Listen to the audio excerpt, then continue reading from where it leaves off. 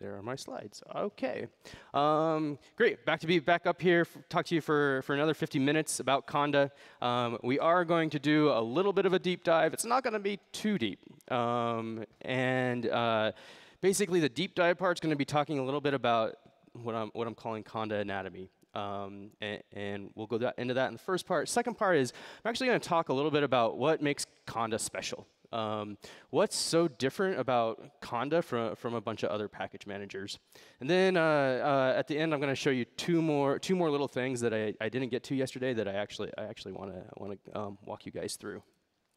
So here's part one. Conda gross anatomy. So most of the time, what people interact with, what users see, is what I consider the top interface, the command line interface of Conda. There's another one at the bottom. The bottom interface is or API is basically the Conda packages and channels and basically everything that ends up on disk in JSON files and all that. And I'm going to walk you through a little bit of that and show you how some of that works. So if you want to dig in, you can. So the three things I'm going to walk you through are Conda packages, Conda channels, and then what's in actually I called it Conda prefix, Conda environment. We use the word prefix and environment pretty interchangeably. All right, the anatomy of a Conda package. So what is a Conda? A Conda package is just a tarball, tarbz2 file. And what makes a tarbz2 file a Conda package is this info directory. And I've screenshots today. Got it listed here, and there's a few things I want to walk you through in this info directory. I'm not gonna walk you through everything, but the first thing is every single Conda package has the recipe embedded in it. The way it was built, everything you need basically to rebuild the package, except for the actual source code, because these are binary packages, is embedded already in the recipe in the package. And then, so I'm going to show you a couple more files that are in here that are pretty important to Conda's install operation. So the first one is basically if this file isn't in the Conda in a tarball, it's not a Conda package. This index.json file. One of the things it does is it's used to build repo data that's part of a channel, and I'll show you that in a little bit. This is the source of truth for things like the package name, the package version, the build number. Some of those things end up in the file name of the Conda package. It can lie. This is the source of truth.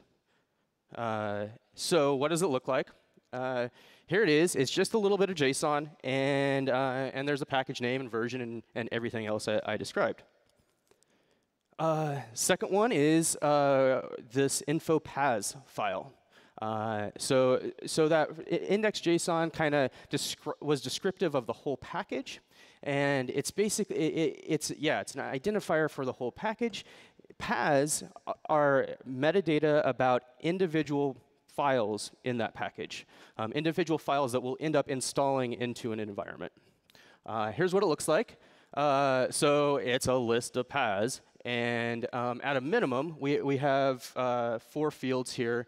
The actual path, it's prefixed with underscore so that when you sort it, the path ends up first. The path type, we can do soft links. There's a couple other types that can be in these. The hash of the actual file at that path, and then the size, what we expect it to be. There can be other things. So one of Conda's tricks is doing prefix replacement so that we can basically install a package anywhere, even if anywhere on disk, even if it was compiled for someplace different. And so for binary files, that type of stuff's in here. It's also in here for text files. And the file type. So when you're doing prefix replace, there's just other stuff. We don't need to get into the details too much. One other file that's important for install time now. This is also descriptive of the whole package. It's not a per path thing. But it's only used when we're actually going to install the file. It's this link.json file. It's optional, So most packages actually don't have it. Right now, I think the only packages that have it are the no-arch Python packages. So there's things in here that kind of customize the customize the installation of the package. Entry points, if a package needs to have entry points made, that it is a no-arch Python package, stuff like that. There was one other file that I pointed to in there. This is not part of a Conda package. This is actually, what I showed you was an extracted tarball after Conda had extracted it into the package cache. And this Conda actually writes right after it extracts a tarball. And so it looks a lot like index.json. Except there's a little bit extra information. The channel, the MD5 of the tarball, because you can't put the MD5 in the tarball because it'll change the MD5 of the tarball. Yeah. And then the URL where it came from. All right, so that's a Conda package. That's actually all there is, and they're very human readable. You can go in and dig around and explore on your own. Yeah, it's actually all there for you to see. Now a Conda channel. This is an example of a Conda channel. This is our newest defaults channel. It's the URL of a channel. There's ends up being a lot to a channel. One of the things channels have is subders. It's a technical word. We call them subders. And these are things like you've seen at Linux 64, Win64, Win32, things like that. There's also a no-arch subder. This is the common subder for all subders. Basically, anytime any platform-specific subder you might have, we will always fall back to a no-arch subder, and that's actually how we end up detecting that a channel is actually a channel, or a URL is actually a channel or not. Each subder has a repo data.json file, and this is pretty important to how the solver actually works. So I'll talk about the solver in a while.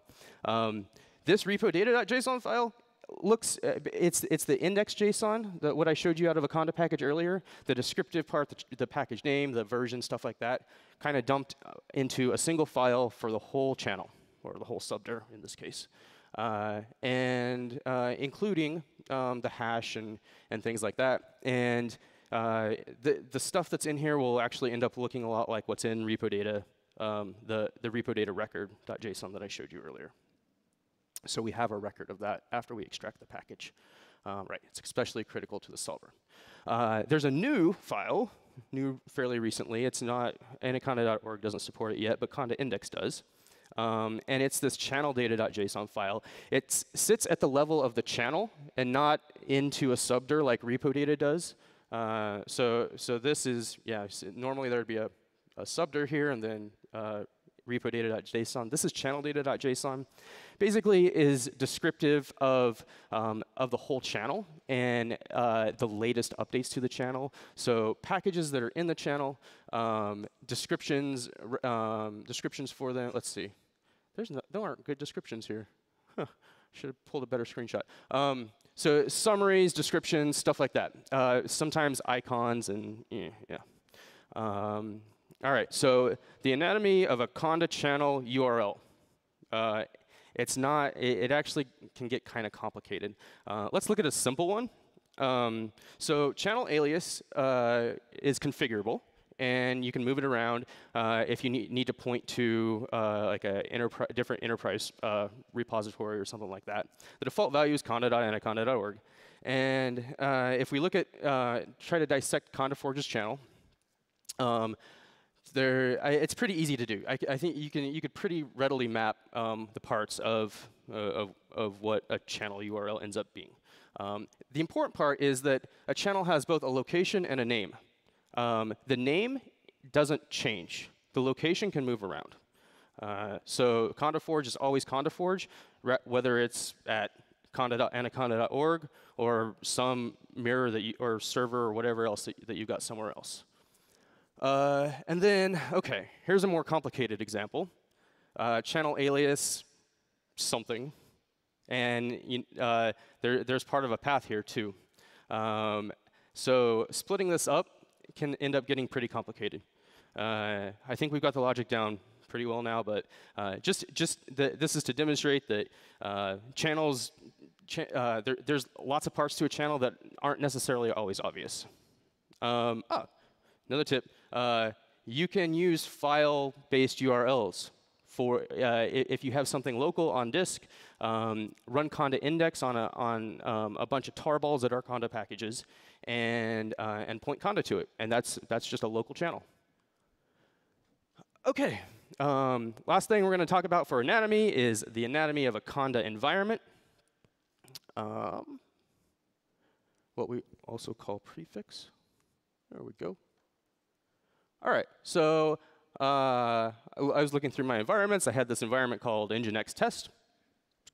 It's as good as any to look at how this all works. The thing, we have the typical FHS file hierarchy standard file structure, Unix file structure. That's that's our orientation, how we base things. And the special part that makes a conda environment is this conda meta directory. Specifically, if I'm going to tell whether a folder or a directory on disk is a conda environment, I look for this file right here. If that file is there, it's a conda environment. If it's not a conda environment. What is that file? It is the history, every operation you've ever done on the whole environment. And so we have the command you ran to get there, the packages that the solver ended up choosing and got installed, and extra information like that.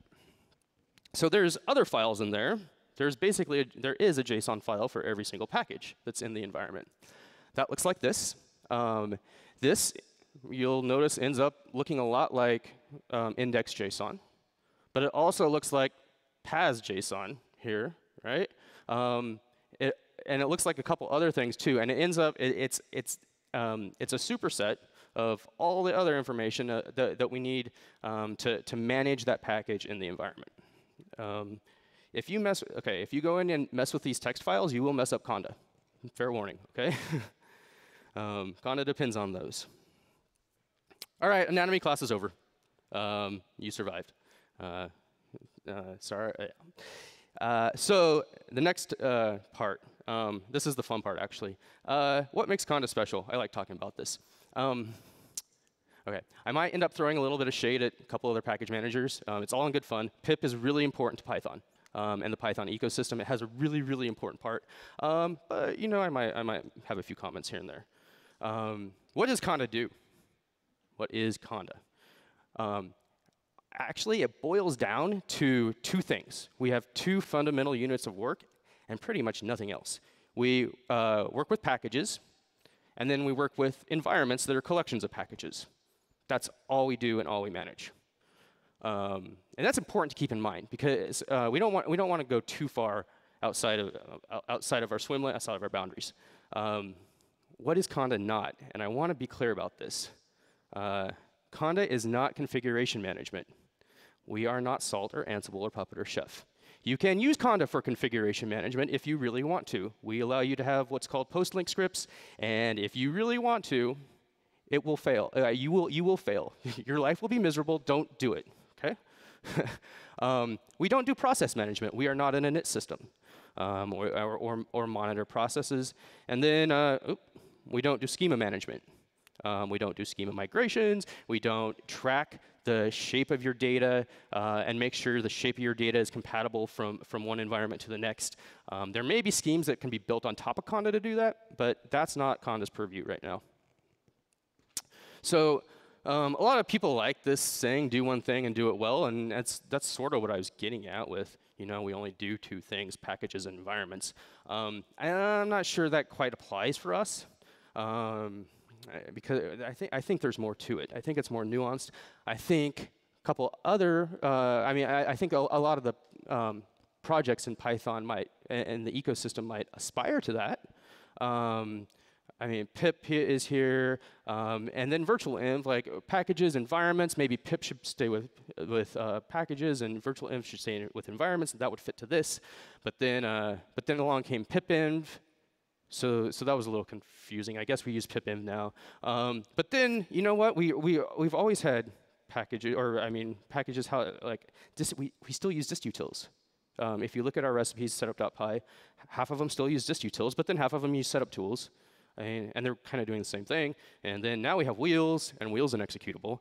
And then we have audit wheel. And well, if you start working with virtual env, there's virtual env wrapper and pyenv, and actually there was pyvenv and pew, and then pipsy with it's a new thing. And yeah, you get the idea. Maybe we want to be a little bit more controlled than this. And that's actually a luxury we have. The more open community doesn't. And actually, if you look at Git, Git hasn't changed a lot in the last, since, this is it. OK, there's a lot more under git help-a. But these are the core functions. And it's Git manages a lot. And I think of our command line interface as a lot closer to Git than to some of these other things, probably. So even though we have a couple of separate projects, we're managing, like everything enters through the Conda command. We are basically one project. I have an asterisk by Conda build because you know what? It's a separate package, but it's still a Conda command. Everything is within Conda. Constructor, it's its own thing right now. I wouldn't be surprised, in my opinion, that parts of it get divided into Conda and Conda build eventually. I have no idea, but that I wouldn't be surprised if that happens. All right. Fundamental architectural differences between Conda and pip. This is important, actually, and I think it gives you a lot of light into the things that you might feel, but are more gut level, and you never quite knew how to describe it before. So let's look at a Conda environment. Here's what it looks like. You have your environment on disk, and Conda starts at the root of the environment, the base prefix, what we call a prefix. That's where Conda starts and works down from there. So that's Conda's starting point. If we look at pip, pip starts at site packages, right? Pip's job is to install Python packages. Conda's job is to install packages. Pip's job is to install Python packages. Pip starts at site packages. And then it installs some stuff into site packages. And then, oh, by the way, I need some entry points. So I'm going to jump back up and put some stuff up there. But, oh, yeah, I need some data, too. So I'm going to jump around and, oh, wait, I want what I'm pip installing here to be on my system path. And so I'm going to let pip do something in user local bin. But then, oh, wait, I don't have permissions to install where pip is actually at. So I'm just going to end up putting something in the home directory. So you can see how the two perspectives end up being a little different. And this gives us some advantages. I mean, we're not installing Python packages. We're installing packages. You can't pip install GCC, right? I mean, that's absurd. You never even think of it. You can't pip install Nginx. You can Conda install Nginx. You can't pip install Python. Yeah.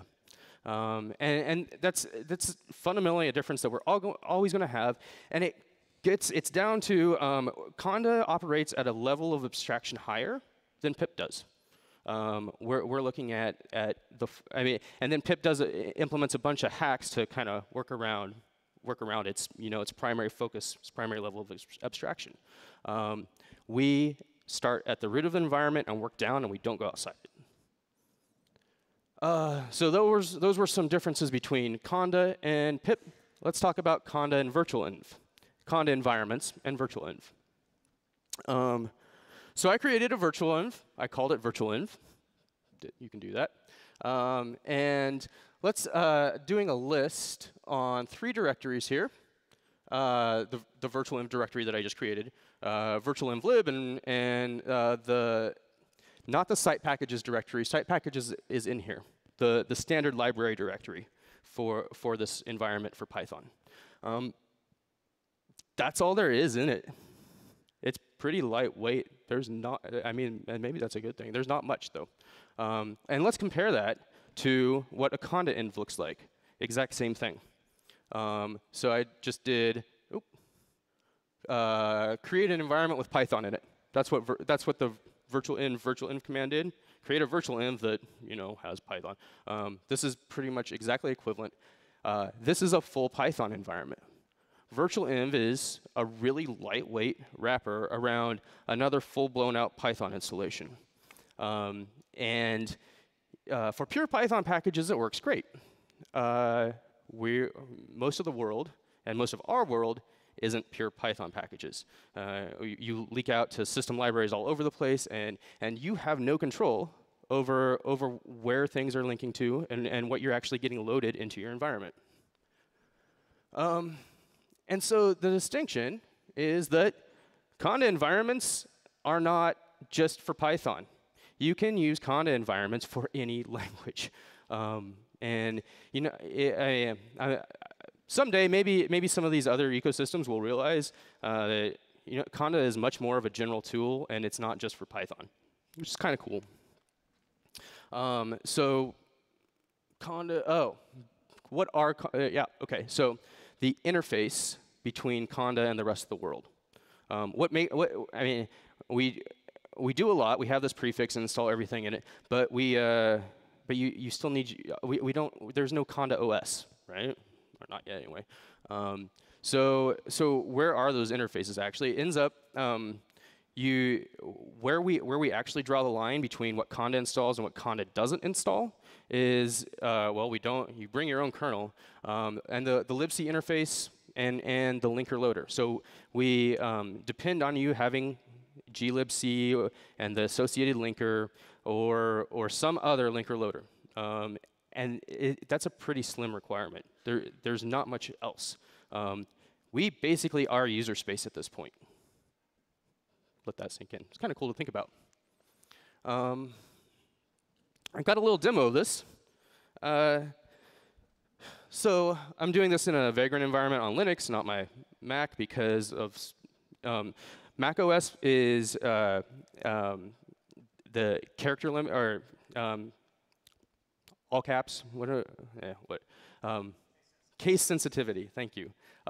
Mac OS by default is a case-insensitive file system. Linux by default is a case-sensitive file system, and so sometimes it doesn't work to unpack or work with to work with Linux tarballs on Mac OS. So that's why I'm doing this in a Docker container, or actually a Vagrant box right here. Looking at, I have this image that I compiled, BusyBox. You can use the default one, but it's missing a couple of key libraries. So I just compiled it myself. It's pretty easy to do, and I can share the recipe. This is all that's in the image. It's 4 megabytes. Unpacked, it shows up as like 1 or 2 megabytes when it's tarred up, and that's what it shows on Docker Hub. That's all that's in it. So you have your linker and your libc libraries associated with that. So what I'm going to do is, I have this really slim Docker container. I'm going to basically clone an environment into that container, copy it into the container. Here's the command I'm using. Oh, go back. So this is a little bit of an undocumented configuration parameter, but you can use it. It's been there for a little while now. And while I'm installing, I make my root files, root directory, creating the environment here, where I am, current working directory. But I'm going to say that my prefix, what I want all the prefixes to be written as, is user local. So I do that. OK, so I remove some static libraries because we don't need them in a Docker container if the Docker container is going to be for Python and the Python that I want to run here. And then here's the Docker file right here. 2 lines. 2 lines to the Docker file. My BusyBox thing that's this, and copy. And then build. And you have, that's it here. You can see it running, Python-v. It works. And it's, well, OK, it's 100 megabytes. We can do better, maybe. The point is that we have the whole user space at this point. I use BusyBox because most Python needs a shell. Python doesn't work very well without a shell. So I use BusyBox. We don't even have to use BusyBox. The bin directory, there's a bin directory with BusyBox in it. You could wipe that out if you really wanted to. Python ends up sub-processing to shells all the time, though. So, which brings me to Conda and Docker. This is sideways. Conda and Docker are really orthogonal technologies. I mean, a lot of people ask, like, well, if I have Docker, do I need Conda? Or do they compete? Or what's the difference? They're completely orthogonal. You have to get the bits into your container somehow, right? And I kind of just showed that. You still have a Docker file. You create a Docker container with a Docker file. A Docker file is going to run yum or apt-get, or it should be running Conda, because Conda is your universal package management API, your interface. Anywhere you work, you can use Conda install. You don't, as a DevOps engineer, I got sick of writing stuff like this. If I'm on Red Hat, then I have to do yum install, and if I'm on not Red Hat, it ends up being Ubuntu, and then everything else will just fail. I have to do apt-get install, but then on Red Hat, the package I want is named, I want Apache and it's named HTTPD, but on Ubuntu it's named Apache 2, and so you have to keep all, like if you're doing DevOps work, you have to keep these maps and write all this extra code, or you can just use conda install. Cool. So conda install. Docker's a great technology. Docker's great for shipping bottled up things to production, right? And it's completely orthogonal to what Conda does. Conda is about managing packages and environments. Cattle, let's see, yes. Cattle not pets is a thing, right? DevOps work, you don't want to have managed environments because they somehow mess up. At some point, they become golden environments, and you never know how to quite recreate them. And so a lot of times, you understand the distinction, cattle and pets? I hope I don't have to. I don't want to explain it. If you don't, cattle are fairly disposable. Pets you want to keep around, right? That's okay. That's it. So if you're shipping code to production, you want this bottled up thing that like is a Docker container and is disposable, and if you have to wipe it out, you can wipe it out. It's not a big deal. But pets are more like databases, or a database environment where it's constantly managed and you do update it. You update security stuff. You're not going to just constantly be wiping it out. That's the distinction.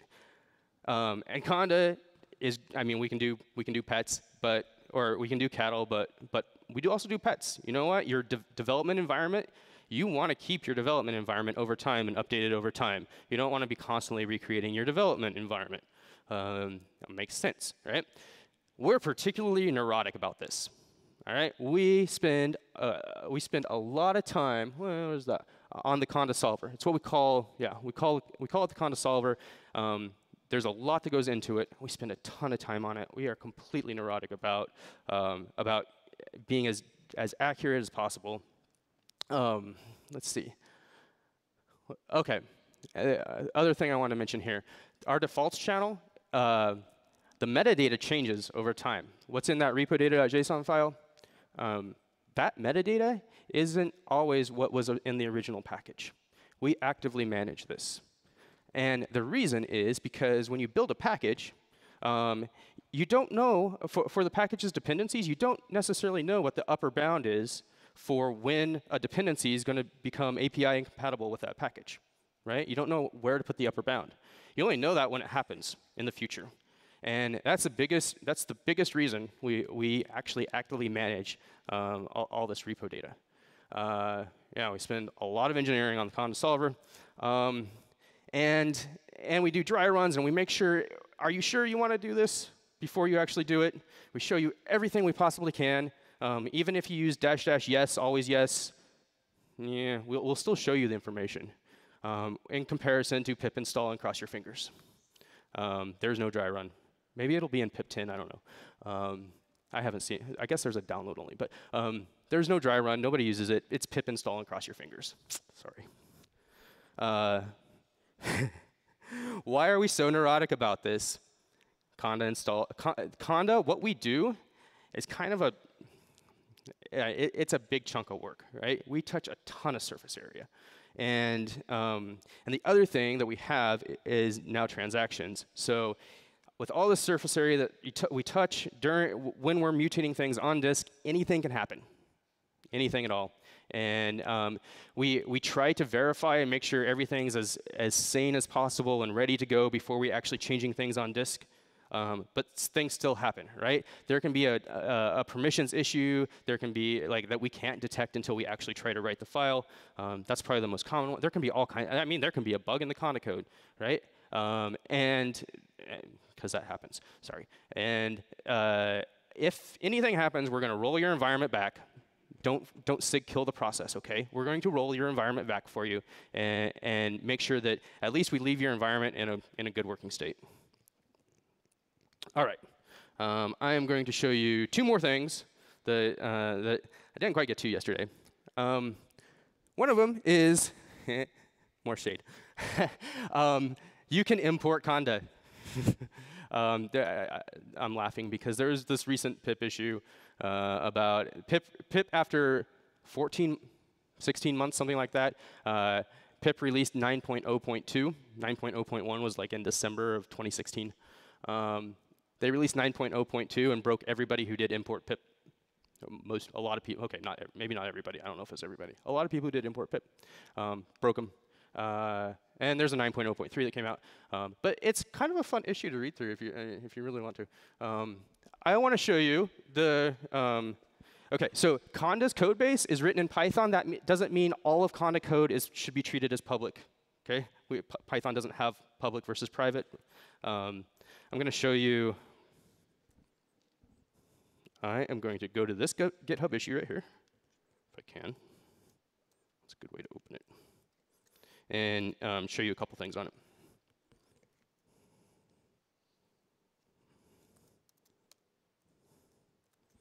it. Because that ended up being the best summary. And this should go in the docs, obviously. We'll get there.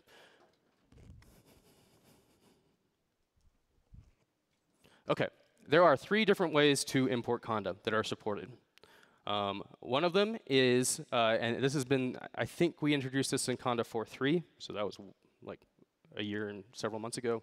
CLI Python API. This pattern ends up being exactly how we run our integration tests for all of Conda. We're not sub-processing. We basically feed argparse some stuff and then call execute on it. It's pretty high level. And you can do that, but you can get out JSON stuff. So you can still not sub-process, but work with it in a pretty Python in-process way. And pip used to have a .main. I think if you were importing pip, I think they said they were still going to support it, but then there was some argument. I don't know.